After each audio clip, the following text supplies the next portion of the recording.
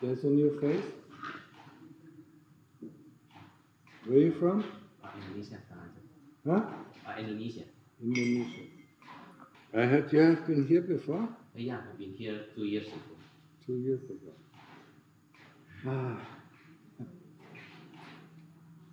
Can't remember. What part of Indonesia? Jakarta. Jakarta. Betul. Oi, you really have to be a little bit more. Throw out all these thoughts, you know, because they are giving you a hard time. Yeah. Thinking about this, doubting this, thinking about the future, thinking about the past, you know. And the past has gone, the future has not come. Stay in the present moment, yeah. Feel the body, yeah. I mean, be aware of the body and be aware of the breath, or be aware of the Buddha. You don't have to plan anything. Yeah? Things happen, yeah. Just like the rain comes, then the sun comes, then the rain comes again, then there are some clouds and there are no clouds, you know. Yeah? Everything, you know, I mean, everything works on. I mean, if you're longer here, you know, I mean, listen to the talks that I've given. I've given so many talks, explained, you know, probably everything, you know, that can be explained. I mean, we are here, you know, to practice, you know, practice the Fourth Noble Truth, Sila, Samadhi, Panya, yeah. Sila, you know, the 5, keeping the 8 precepts when we are here, the months, you know, the 27, 227. Yeah. Then Samadhi, you know, the training Samadhi, you know, trying to stay with the Buddha, trying to stay with the breath, yeah.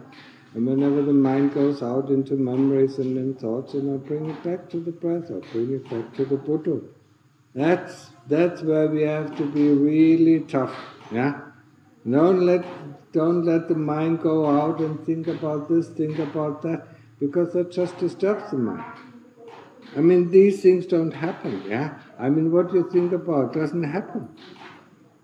It's just in your idea, thought, you know, and yeah, what is going to happen, yeah? My mother is coming, you know, and you know, so, I mean, it's useless. When she's there, okay, then you can deal with her, yeah? The same thing, yeah? I'm going back to Singapore, thinking about this, thinking about that, what is going to happen? We don't know. Huh? Maybe the plane crashes when we go, you know, and then we... yeah, we don't know what is happening. Yeah? So stay at the moment, then we can decide what to do. Yeah? When we stay at the present moment, yeah, every moment, you know, I mean, we can decide what to do. Yeah? But the future we cannot, you know, we cannot determine what the future is. Yeah? And if you look in the past, you know, I mean, the past is gone. The only thing, you know, that we can correct, you know, is in this present moment. If we think, you know, we can correct it and go back to the Buddha or go back to the breath, yeah? When we memorize, you know, I mean, yeah, then we go back to the Buddha or go back to the breath, yeah? And then see what is coming. So the mind is the ability to concentrate on one point, yeah? Be it around the tip of the nose when we do breath meditation, or be it the Buddha. Yeah? And always go back, yeah? And that's where we need the effort.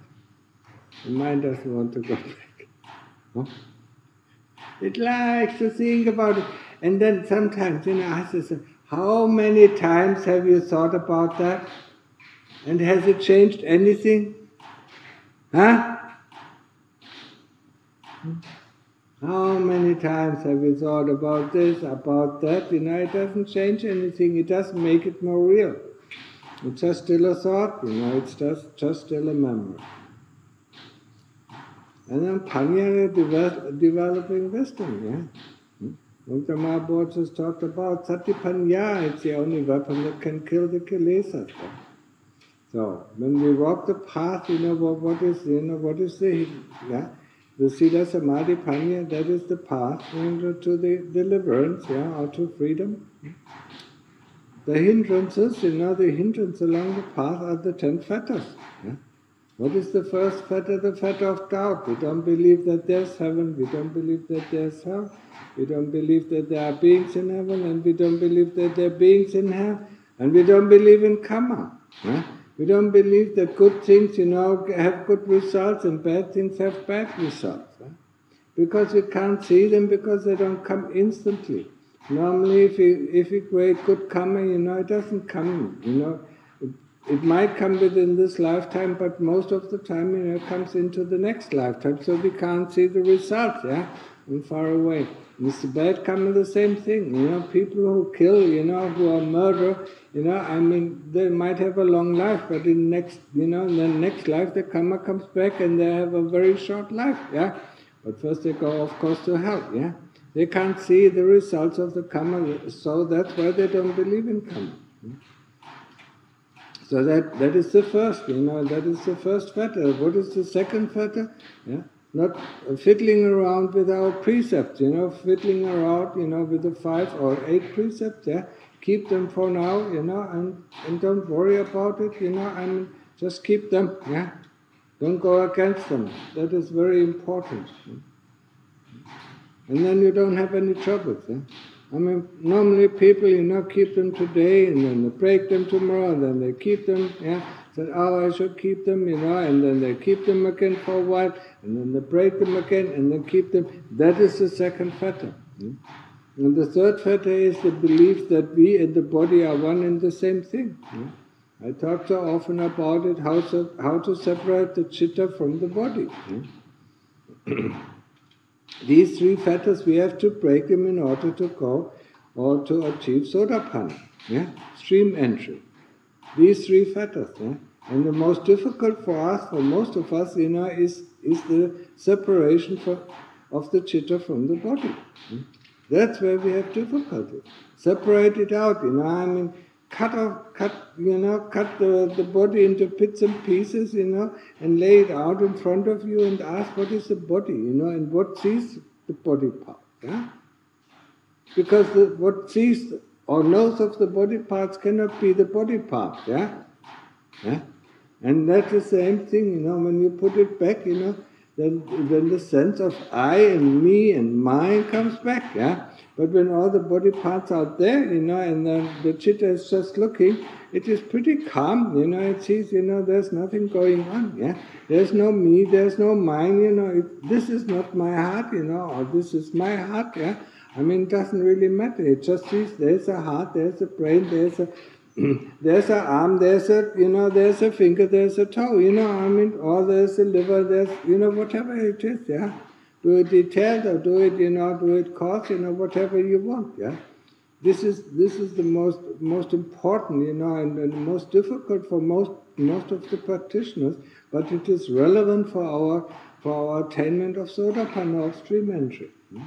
What are the next ones? The next one, the 4th and 5th feather come in tandem, it's greed and hatred, We want this or we don't want this, we want to become or we don't want to become. That is, that happens, we want to have a body, or we want to have a car, or whatever, We want to have, we want to have a wife, or we want to have children, or we want to have a good job, we want to have, lots of money, we want to become famous, we want to have power, and things we don't get, Sometimes we get it, and sometimes we don't get it.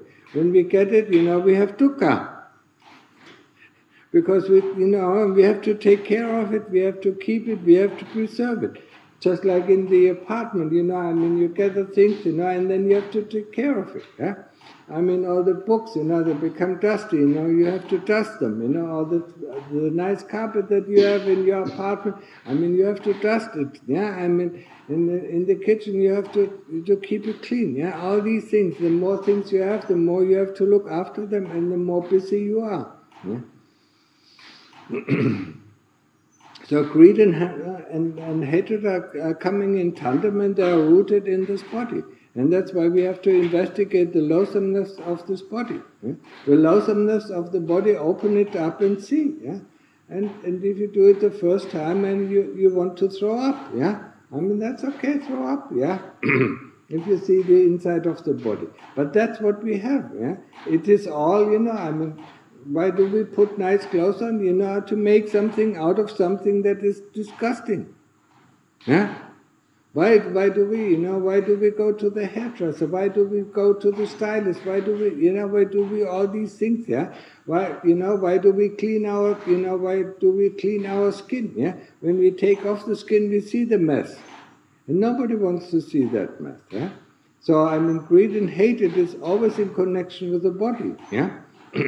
So, and that is something we have to understand. So, the more we dig into the loathsomeness, into the ugliness of this body, the more hate comes up, and we learn how to deal with it. Yeah? So these are the 4 or 5 feathers. Yeah, if the 4th and 5th feather, are cut in half, that is normally regarded as the Sakadagami once return. Yeah. And if they're completely cut, then you advance to the stage of Anagami. Yeah, and then you have the higher fetters. Yeah? Let me think. What is it? Attaching, yeah, being attached to form, yeah, and then being attached to formlessness, then restlessness, yeah, and what is the other? Conceit, and then avijja. These are the 5 higher fetters. Yeah? So the Anagami still has a lot of work to do, in order to reach Nibbana. And the biggest problem for the Anagami is, is the delusion. Yeah? And then delusion, just like greed and hatred are rooted in the body, the delusion is rooted in memory and thoughts. Yeah? Because they're intertwined. You hardly can separate thoughts and memories from each other. You can't see thoughts as thoughts and memory as memory, because they're intertwined. Yeah? They're locked in together. One comes with the other. Yeah, and the other comes with the one. Yeah. So, and you have to really tear them apart. Yeah. Until you see, okay, this is thought, this is memory, and thought is thought, yeah? There's no deal with it. Thought is not me, not mine, not myself, and memory is not me, not mine, not myself, yeah? You have to tear them apart, yeah? But then you still have to go for restlessness, and the other thing, yeah? So that is the path, yeah? Listen, that's all what I want to say today. Listen to the talks. I gave much better explanation of each step, in my talks, yeah? Take the time, you can sit down, in meditation, close your eyes, and just listen to the talk. And listen with your heart, don't listen with your mind. Yeah? Just let it fall in. Yeah? Let the words fall in, and just like you take a bath, yeah? It will sink in, it will sink in, yeah? And even if you don't understand it yet, yeah, there will be a time, where you understand. And that will help, if you're practicing it, it will come up at the proper time, it will help us, to go on, yeah? To find the solution to our problem that we have in meditation, and so on, yeah? Or to know what to do, when this happens or when that happens. Okay, so do you have any questions? Last question from Singapore? No?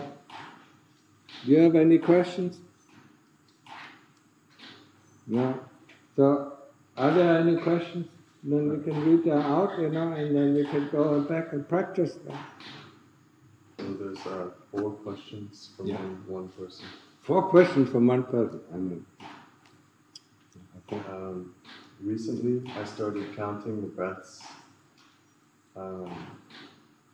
Is there a downside to counting breaths, yes, or just following the breath? Yes.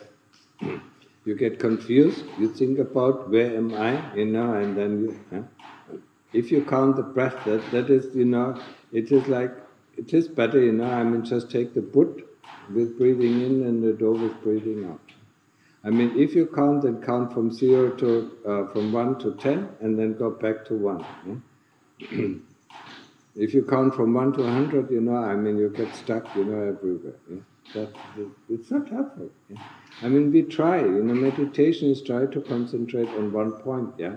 If we do things, sometimes, it helps, but, leave it out, it's a third grudge, I mean, we already have 2 crutches, that we use, to go forward in our meditation. That is the Buddha and the breath, yeah?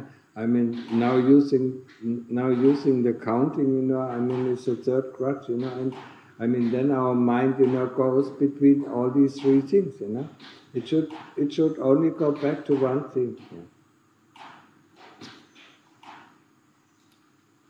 I tried following the breath at the tip of the nostrils, but I don't feel anything. But at the abdomen, Yeah. I clearly feel it, so I have stuck to it. Yeah. Is it better to do it at nostrils, and should I try to do that way instead? I mean, because the abdomen moves. That's why people go to the abdomen. Yeah? I mean, it's not the same. It's the same thing. It's the same thing. Yeah. I mean, if we concentrate on a thing that is moving, we will never get one-pointed. We will never get the same kind of rest or peacefulness or happiness as if we stick to one point. So around the nostrils, this is one point, and we feel the breath. I mean, how can we not feel the breath? I mean, he can feel the breath, going in, and he can feel the breath going out, yeah? Or he can feel the hairs in his nostrils, I mean, moving, and, yeah, so, yeah. It's the same problem, I mean, it's with the counting, the abdomen, yeah. I know in Myanmar, I mean, they teach a lot about, what observing the movement. But they don't get as calm as if you do Anapanasati. The Lord Buddha never talked about, observing the abdomen. He said, observe the breath around the tip of the nose, know when it is going in, know when it is going out. Okay, next question. When I repeat Buddha during daily activities, how fast should I do it? Is it as fast as I can comfortably? Yeah. Do it as fast as you can, and you will see, once the mind gets calm, it gets slower. That's fine. Then let it get slower. Don't try to push it, I mean, follow the flow. Okay. Yeah. When I have free time during the day, mostly I spend my time lying on the bed, or sometimes sitting on the bed. I read Dhamma books or just observe my thinking. Is there a downside to being in the bed, and should I limit it? I would limit it, I'm putting something. I mean, normally it falls to sleepiness, or drowsiness, when you lie in the bed, or when you can sit in the bed, I mean, if it's not that comfortable. But, I mean, if you're at home, I mean, make yourself a place, where you can sit, where you can sit comfortable on the floor, and in meditation sit in half lotus or full lotus or just cross-legged, yeah. Close your eyes, yeah, and go always to the same place, and have something, like a Buddha Rupa or a picture of the Lord Buddha, or of an Arahant that you have faith into, and then always, I mean, face it towards them, and then start your meditation. Reading Dhamma books, yes, I mean, once in a while, but, read the proper Dhamma books, yeah? Not what people think about Buddhism, but people, I mean, look for people, who talk about practice. Yeah? This I would advise, yeah? And you can feel it instantly, When people talk about practice, I mean, you don't have to think about it, yeah? If people talk about the theoretical, Buddhism, it increases your thinking, and you want to, stop thinking. And the other thing that he mentioned, watching his thinking, I mean, he can do that and nothing will change, yeah? I mean, he can do that for the rest of his life, the thoughts will still come up, yeah? So he cannot correct anything, yeah? We try to stop the thought, not being interested in the thought is the best way. Okay, so that's it. So if there are no more questions, yeah, go back to your place and practice.